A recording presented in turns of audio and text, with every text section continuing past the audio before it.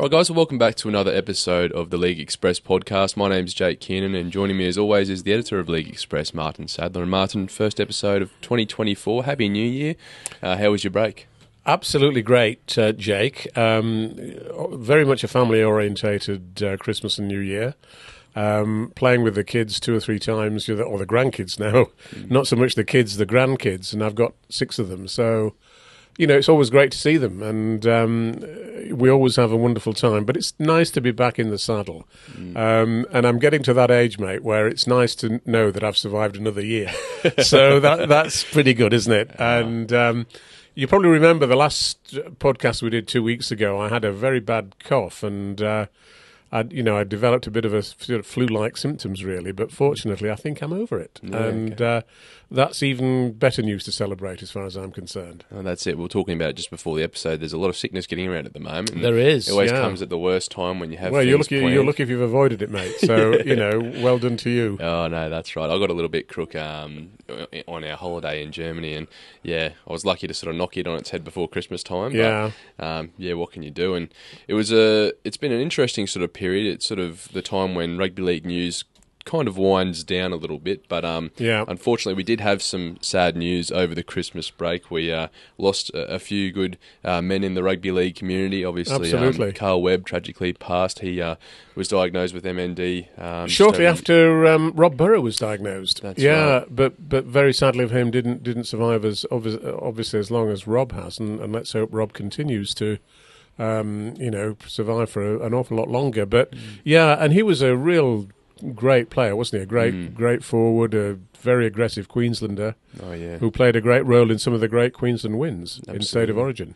And you look up the term toughness in the dictionary, and there's a picture of Carl Webb there. He had that mongrel that you wanted in a State of Origin series, and I say that with the utmost respect. He just brought that aggression, always took the fight to the opposition.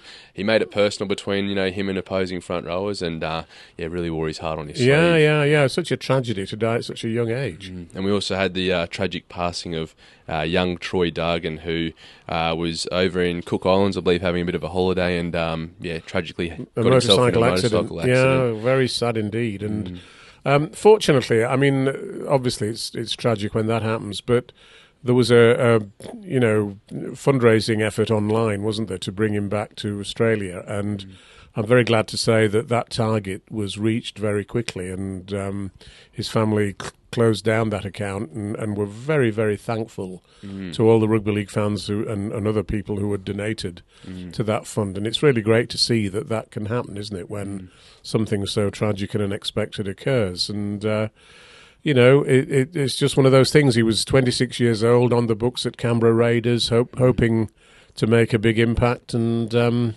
sadly that will never happen. Absolutely right. And it's a tragedy that's come at the worst time, because they were sort of tipping him as potentially someone that could have taken over. Yes. And partnered Jamal Fogarty in the halves. There was an opening there, and just a real tragedy at Christmas time. You never want to hear this sort of news. So our respects and condolences go out to both the Webb and Dargan family. And I've just heard this morning that Matthew Kadimi, the ex-French international player, has passed away quite suddenly, again at a very young age, just 59 years old. And he played a great role in the Catalan Dragons when they were first set up. He was there, involved in coaching and so on. And it's always so sad when people die, probably earlier than you would expect them to, I think. And my condolences to Matthew's family in France. No, absolutely. Now, we did have some other news over the Christmas period. Probably a Christmas present, you might say, for our St. Helens fans out there. Absolutely, yes. Jack Welsby's officially re-signed. We touched on it in the last episode, but it's official now. He'll stay there until 2027, I believe. Well, he will stay there, but then again, he might not. But what that means is that if any Australian club does want to sign him, they would have to pay a pretty significant transfer fee to break that contract, because as we understand it, there isn't a get-out clause allowing Jack to go to an NRL club if one makes him an offer. So that means they would have to pay a transfer fee, and it would be a hefty one. And I've no doubt that Jack, he's on a marquee player contract. clearly, and it's no doubt a very good one because he's given up that right to go to the NRL without a fee, until 2027, which is another 4 seasons. So he will be being very well paid for that privilege, and good luck to him. He's been a tremendous player since bursting through a few years ago. And some of the comments made by the club, they were saying it was important to retain him, not only for St Helens but Super League. It's great to be able to retain such a talent like Jack Welsby. Well, Super League, that's absolutely true. But Super League has got to learn to market talent more effectively than it does. Jack Welsby's a great player, a great young man, a great guy in many different respects. But we've got to learn to, promote players like him to generate more interest from people who might not be rugby league fans at the moment, or who might just be marginal rugby league fans. We've got to get more people going to St Helens to see him play, going to watch England when he plays for England, and so on. So it's not just a case of paying him more to stay and to keep him out of the clutches of NRL clubs, but we've got to get rugby league in this country back to a more level playing field compared to the NRL.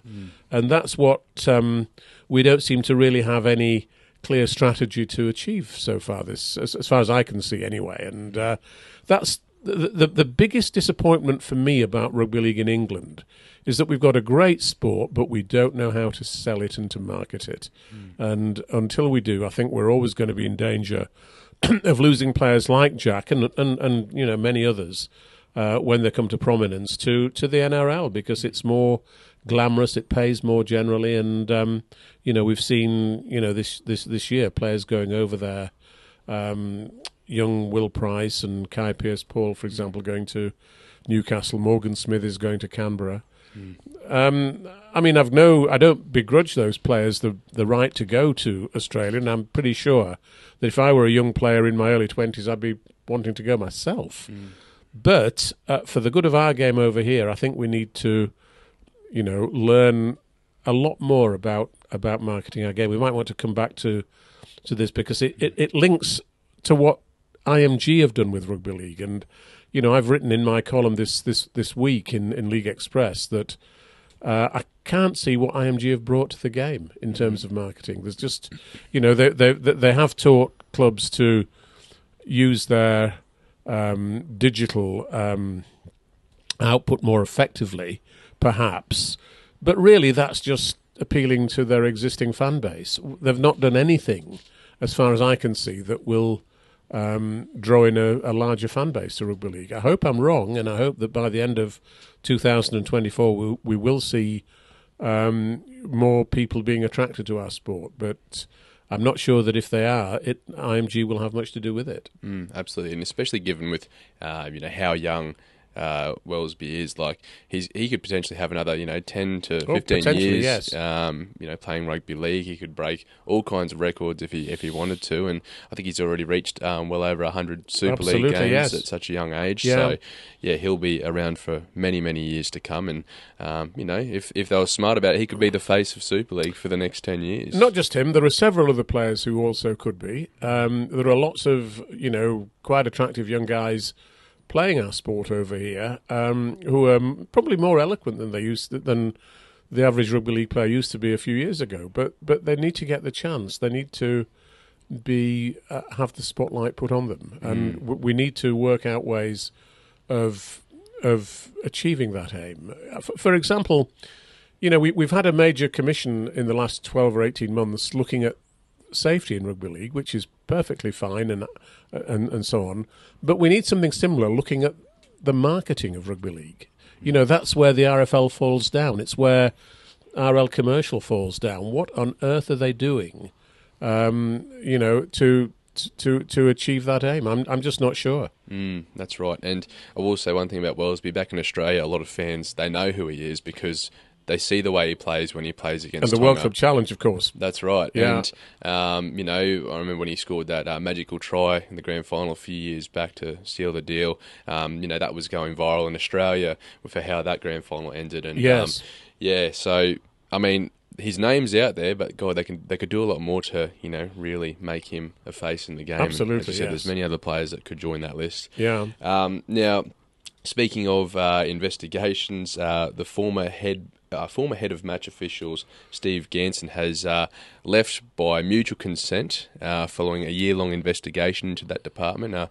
What was your reaction to this news, Martyn? Well, it was probably the least surprising news that we've seen over the holiday periods. Steve, I don't know what went wrong with Steve at the match officials department, because the RFL has been very cagey about saying anything officially about this, and but Steve has been suspended from that job for about 12 months, as far as I'm aware.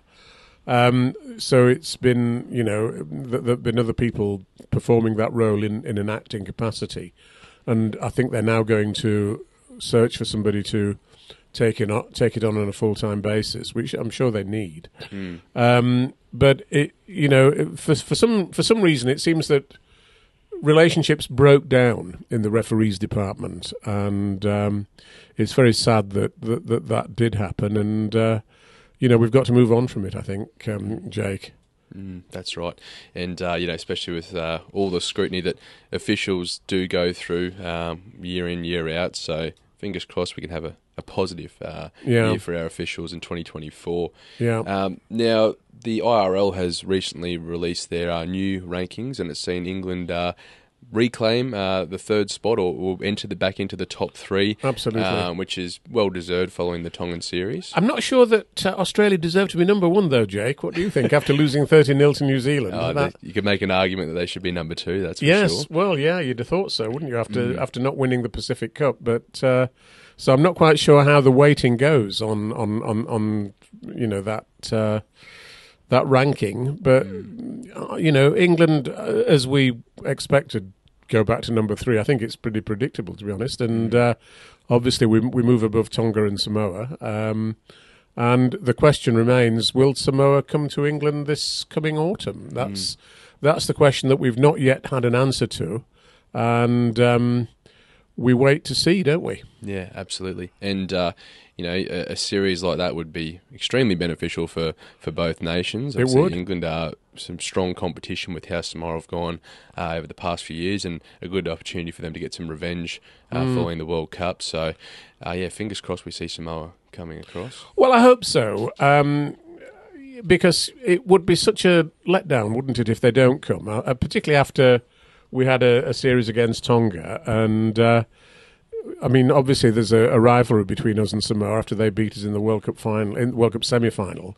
And it would be great to give them the chance to show that wasn't a fluke, and us the chance to show that we can beat them. And they've got some great players in the Samoan squad, and I'd love to see them over here. Absolutely. Now, in our last episode, we touched on the proposed or the rule changes that will be instated from 2025, I believe, in Super League. They're going to be lowering the tackle height to below the armpits, I believe we said. Yes, below the we shoulder. said that. Yeah. So, in response to that, there's been an online petition started by an amateur coach by the name of James Dudley. Now, James' argument is that we should be, I guess, implementing tackling techniques and teaching juniors how to tackle from a younger age, because when you introduce them to that contact early, there is an argument that they learn how to tackle safely, they learn the proper technique, and putting that off by a few years could have a detrimental impact. I think that's really an important point to make, and I agree with him entirely. I think, the sooner young kids can learn how to tackle, 5, 6, 7 years of age, the better, because when they're that small, it seems to me that they can't do each other much damage. They're too small to really hurt each other badly. And on the other hand, it's very important to learn good tackling technique while you don't run the risk of being badly injured if you get it wrong. The thing is, if you only start learning to tackle when you're a teenager, you've often got guys 6 foot and bigger running at you, and it becomes much more dangerous if you've not already established a good technique. So I think that's misguided on the part of the Rugby Football League, and I wish it had been debated much more than it probably has. And I don't, this we need to be very careful because there is an argument. If you take health and safety to the extreme, then you wouldn't play rugby league at all, would you? Because you could say, well, rugby league does give rise to injuries because of the collision nature of the game. So let's play a game. Let's play a sport that doesn't give that, doesn't contain that element. And we'd all end up playing touch and pass or maybe soccer or whatever. We've got to be realistic about our sport. Our sport can be quite dangerous, but it's particularly so if people have not developed the techniques to play it effectively, as they get into their teens and so on. So, I do support that that petition, and hopefully it makes an impact. No, absolutely. And that's the thing, like, growing up, I've played football with the boys who didn't start playing until their teenage years, and that's always the thing that they have trouble with, is just learning that tackling technique. Yeah. Also, having the courage to be able to, go for a low tackle when there's knees and hips coming at your head, getting your head in the right position, and, the way that the game has gone over the years, and the I guess the importance of the wrestle and winning the ruck. It's quite an art to it, and the sooner kids can start learning how to do that safely, the better. The better. Yeah. And I will just say that online petition has reached 5,000 signatures so far, so I think that's been running for a bit over a week or so. So a lot of people in support of that. And we might try and get in touch with James at some point just to get a bit more information. Well, it'd be interesting, wouldn't it? Yeah. Especially with his experience as an amateur coach. He seems to have worked with juniors a lot. So, but that leads me to the next point. You read a pretty interesting article this morning, Martyn, in the Sydney Morning Herald. Roy Masters, yeah. Roy Masters was quoting quite a well-known, wealthy business guy, presumably one based in Australia, who's decided to come out with the opinion that in 50 years' time, he thinks that there will only be one major code of football, and that will be soccer or association football, because the other codes will have faded away because of the danger associated with them. And he seems to think that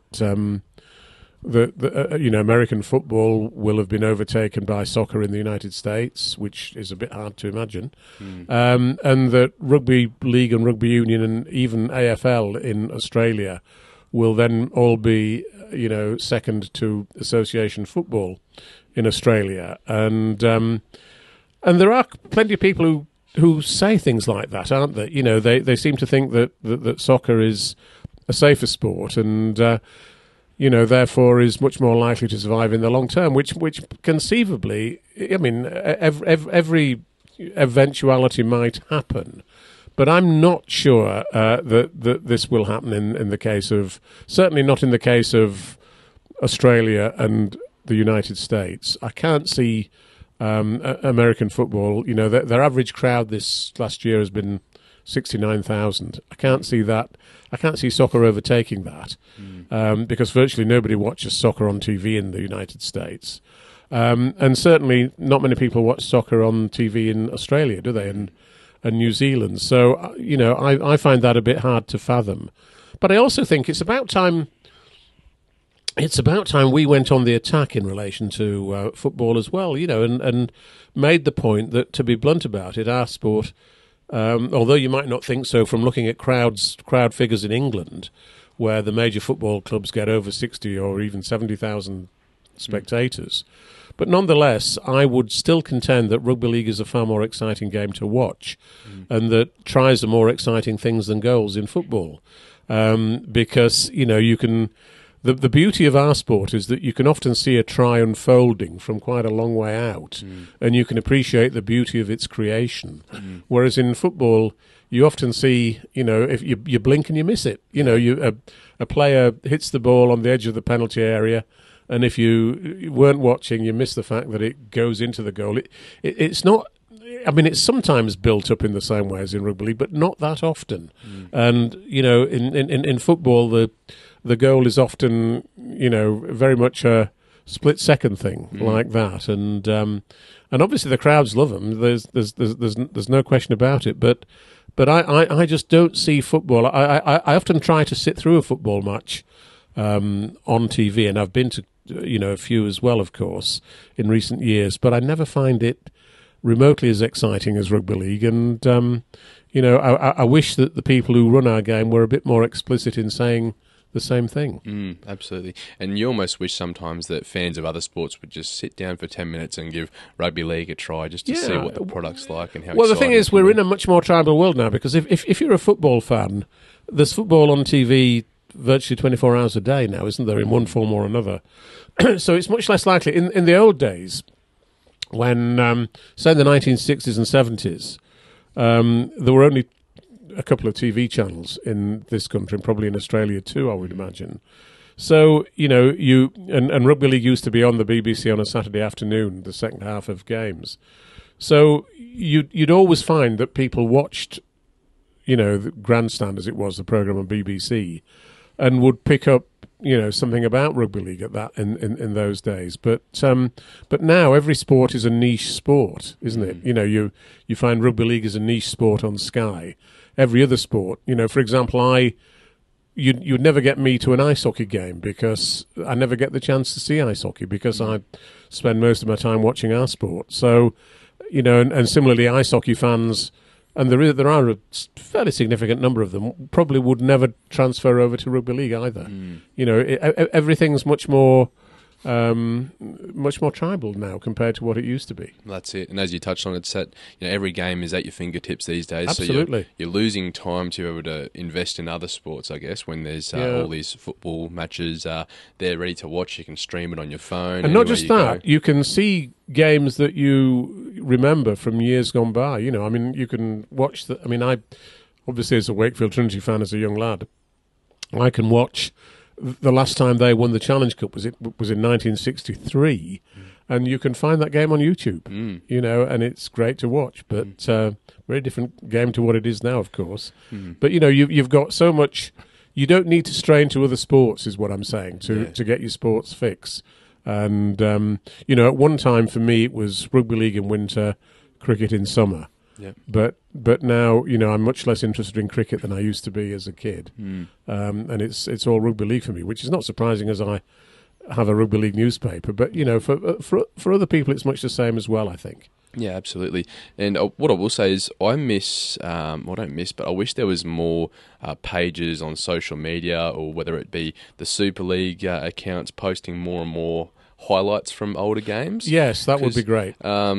Sometimes you'll get, like you said, an old match will pop up on YouTube, but every time I'm scrolling through my feed and I see like a highlight from 1995 or, a Kangaroos tour highlight or something like that, and you watch it and you go, because, that was sort of just before my time, but you watch it and it's like you're watching it for the first time. And it's like, yes, exactly. Yes. Wow, this is amazing. Like seeing Mal Meninga, run wild. Like absolutely amazing. I'd love to see more throwback clips. So if there's anyone out there that wants to start a throwback page, they I'm ought all to. for it. I'm all for it. That's great.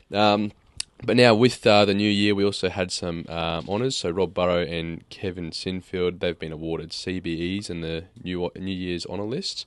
And there was another award to OBE to Ralph Rimmer, the ex-chief exec of the RFL. So much deserved.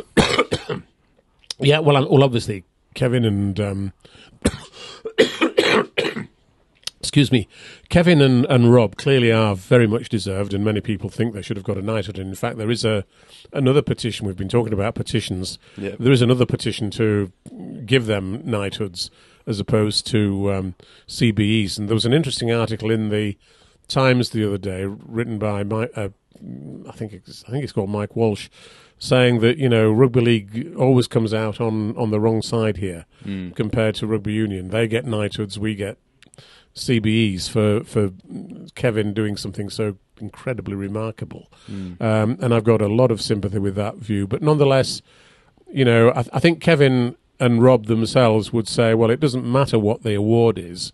What matters is how much money they've raised for their stated aim. And, they're in excess of $1 million now. And, in League Express this week, I urged our readers to add their contributions to that figure. And and hopefully they will. And it's great to see. No, absolutely, and as you said, much deserved.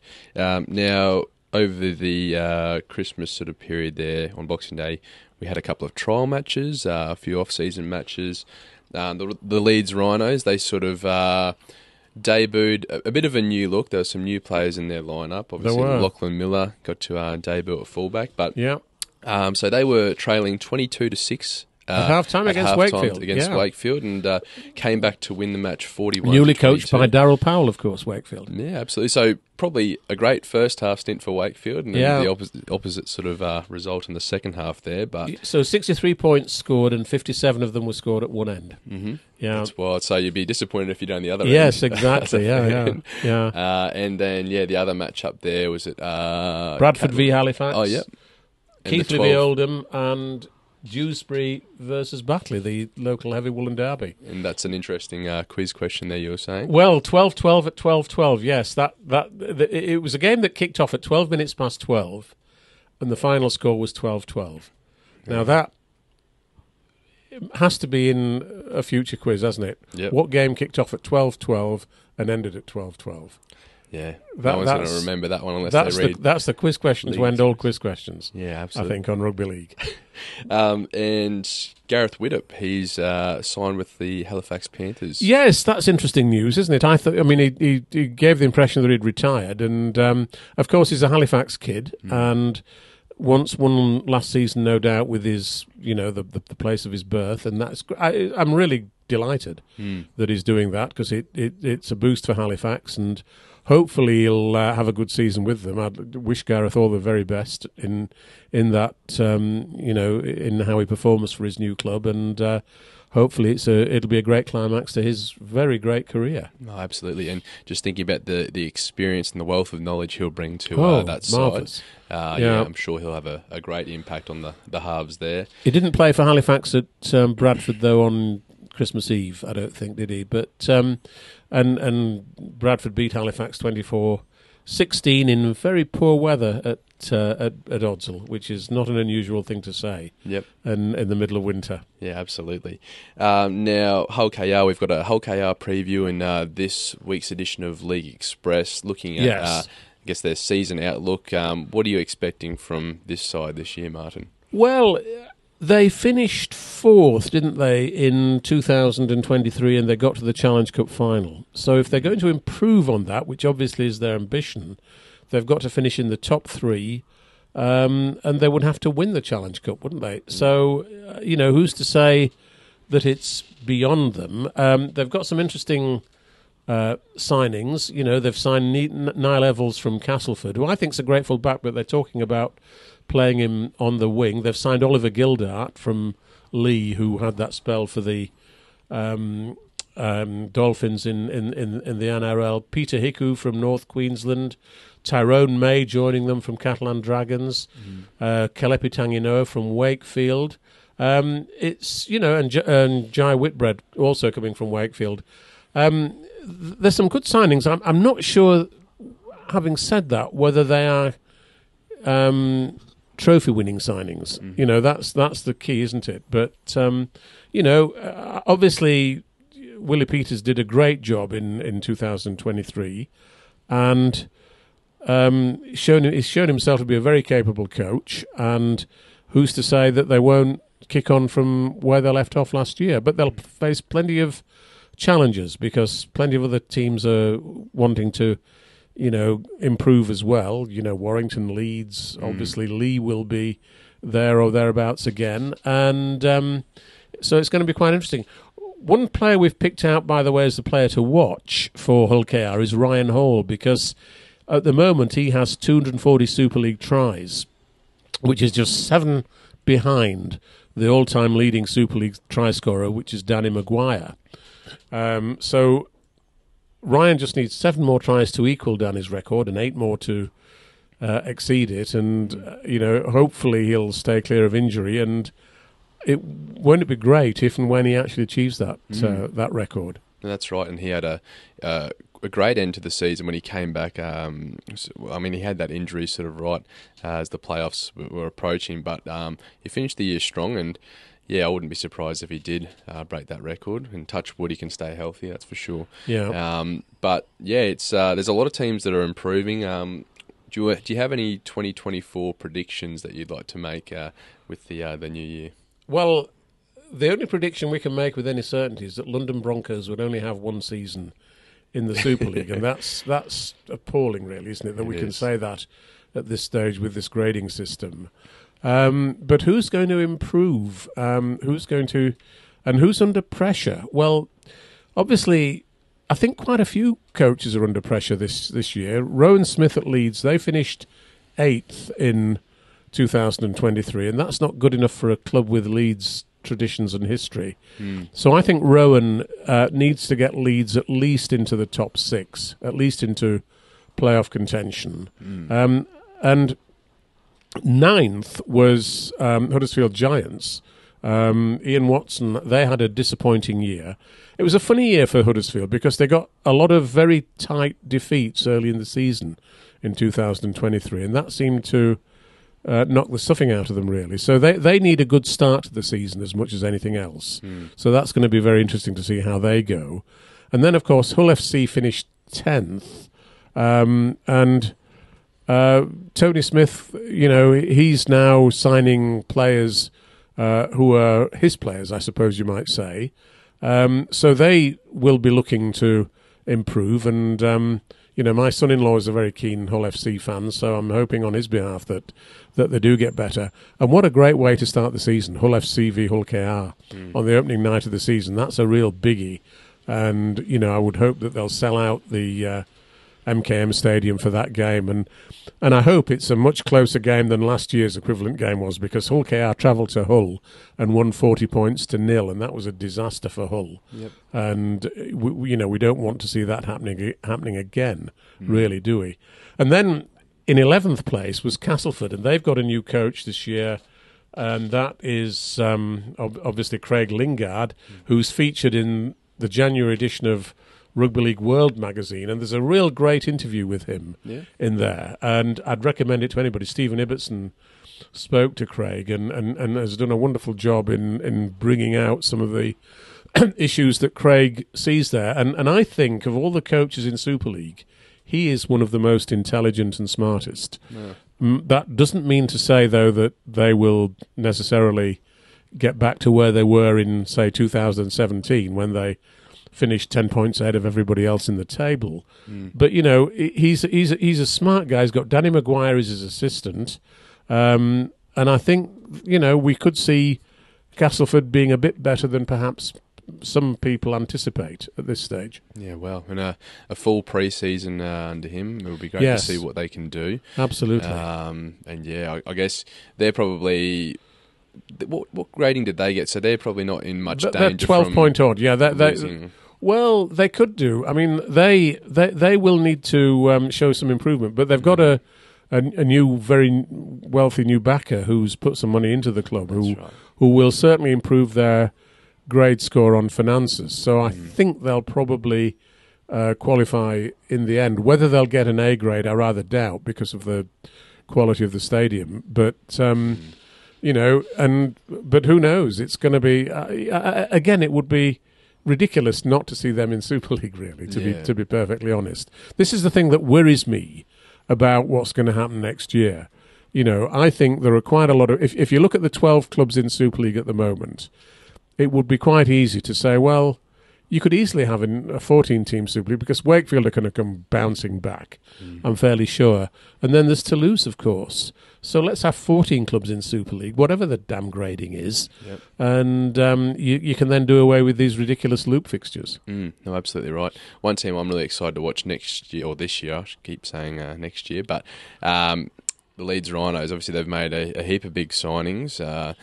And as you mentioned, Rowan Smith there, he's on the hot seat a little bit. They need to win and win now. Oh, yeah, sure. Obviously, they played on Boxing Day, but Brodie Croft and Paul Momirovski didn't play in that match, so that's two key signings that will feature as the season approaches. And obviously Lachlan Miller at the back there. It's going to be interesting to see how well that spine can gel. And the other thing is that Harry Newman is coming into the last year of his contract, and he's obviously, I think, got his eyes set on the NRL as well. So, he played for England against Tonga and scored a marvellous try in that series. I think, Leeds will struggle to hold on to Harry this year, but hopefully he will have an injury-free season because he's had these hamstring problems that have dogged him during his career. Yeah. Hopefully, best wishes to him to avoid all that in 2024 and have a massive year. And if he plays well for Leeds, he's a real great prospect in my view still. Absolutely. And those hamstring injuries, they can linger for, quite a while. We're seeing like Tom Trbojevic, they've sort of derailed his career a little bit. Absolutely. He's spent a lot of time on the sidelines. So fingers crossed he can get it all sorted and have a healthy year as well. If you had to predict your man of steel for 2024, who do you think is the front runner? That's an interesting one. Yeah, I would probably say Harry Smith of Wigan might be a very strong contender. George Williams, obviously, of Warrington. It's normally a half-back, sometimes a hooker. Obviously, Jack Welsby is another very serious contender. So I'd say those three probably are the three favourites. Yeah, interesting. Could Lachlan Lamb work his way into those discussions? Oh, of course he could. Yeah, Even Matt Moylan, I guess. We don't know what he's going to... Well, Matt Moylan's a player I've admired for a long time, but for some strange reason is not quite fitted in at Cronulla under Craig Fitzgibbon. And I... excuse me. I suspect he'll fit in a lot better at Lee under Adrian Lamb. So I think it's a very exciting player, personally. Yeah, absolutely. And, with him alongside Lachlan Lamb, there won't be too much pressure on him to really take control of the team. So, it looks a real good combination to me. No, absolutely. Now, before we sign off today, Martyn, is there any other news you'd like to touch on? Well, just to give a mention, it's only now about 7 weeks away, isn't it, the World Club Challenge when Penrith come to Wigan. I was reading that Wigan have sold about 17,000 tickets already, and it's heading for a pretty certain sellout. And I think quite a lot of Penrith fans are coming to that game, which will be great to see. And then, of course, a week after that, we have the debut of Rugby League in Las Vegas with a double header there. So that's going to be really interesting to see how that goes. So there's a lot to look forward to in 2024. But the main piece of news that I want to see is a confirmation that the Samoa Tour is on this October. That's what I hope we will have confirmed before too very long. And let's hope the RFL can sort that out, because we don't. Now that we've had England playing a test series against Tonga, it would be fabulous to see them doing the same thing against Samoa. So that's my biggest hope in the short term for Rugby League. No, absolutely. And I can't wait for the season to kick off. It's going to come up quick. I can't wait. Well, actually, the Challenge Cup gets underway in just 10 days' time or so, doesn't it? In if we can find the details of the opening games, let's just have a look, because where are we? Gosh, I can't find. Let's. I think we've got it here somewhere on our amateur pages. Yes, the first round is played on January the 13th and 14th, which is coming up very quickly. Oh yeah, and the big game, I suppose, in many respects, which is going to be featured on the RFL's website, is the game between the Royal Air Force and the Royal Navy, which will be played at the RAF Cranwell in Lincolnshire. Yeah, well. So that will be a game worth seeing, I think. And if you fancy a trip down to Lincolnshire, Jake, I'm sure you'd enjoy it that day. How far away would that be from? Not a massive distance from where we are now. Probably about 80 miles or so, I would think. But I'm not. Don't quote me on that. But I'm not an expert on the geography of distance between English places. But it wouldn't be too far, and it'd be very, very interesting to see, I think. Oh, definitely. No, it's that's come up a lot sooner than I expected. I thought we had a bit more of a wait on. So no. Yeah, very excited to get some football back in front of our eyes. And for next week's episode, I guess we'll put in some calls and try and figure out if there's any news on the Samoan tour. Yes, exactly, yes. That happens. Great. But yeah, we'll end it by saying Happy New Year to all of our listeners and viewers. And stick with us. We love joining you, and hopefully we'll have one or two guests as well coming up fairly soon. Absolutely. Yeah. And I will say, it's been great that we've been able to do a few of these through this quiet period, you might say. So always something happening, though. So thanks for listening, guys. Don't forget, if you do want to get yourself a subscription to either League Express or Rugby League World Magazine, head to www.totalrl.com/shop. You can get all the other subscriptions there. So head to that website. And yeah, we might sign off here and do it all again next week, Martyn. That'll be great. Perfect. Great to see you, Jake, and Happy New Year to you as well, personally. Cheers, Martyn. You too, mate. Thanks a lot. Bye. Cheers.